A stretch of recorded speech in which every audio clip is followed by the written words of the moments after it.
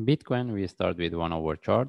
If we refer to our analysis when the price was within this move, we mentioned if you want to look for buy, we have to get the proper trade setup because we mentioned we can put this one in relative to this.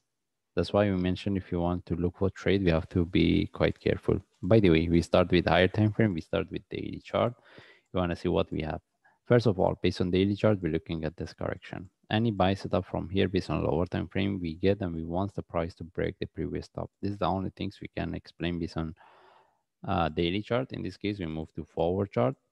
And what we mentioned, in my last analysis, we're looking for this correction. The question is how deep this one can be before we get the next move. Either this is the start of the up move, or we can put this one as a flat for price to drop before we get the next move. Either the price retests this low or not. And also, how about if this one turns to channel?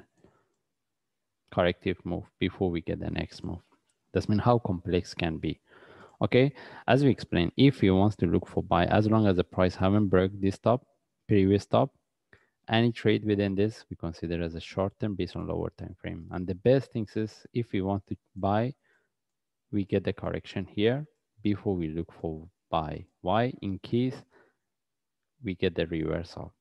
Okay, at least we should know how to manage our trades. And if we move to 1 hour chart, as I explained even in my last video, we can look for continuation, but any buy with a small correction similar to any of this, we consider as a short term. As long as we get into the profit, we start to manage. And can we trade this? For me, if I want to trade, I want to look for buy, even if the sharply price move from here. Okay, the best things I will prefer. Either I get at least one more drop, this one turn to a deeper correction, then any buy from there, I will take it. That means I have a correction for buy, or if the price sharply reverse from here, I will wait with the breakout of the top. Then from there, I will start to manage. I will start to trade. And having entry above either above this top or here can be an option, but it's very risky. I just leave it for the traders. Okay, even for me, if I want to trade, I will have entry above any of this.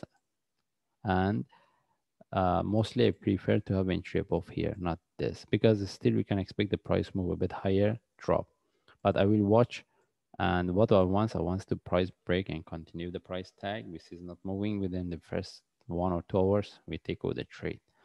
Okay, anyway, mostly we prefer this one turn to a deeper correction before we get the next move. In this case, we just follow the chart. If I see any update, I will share. Thanks.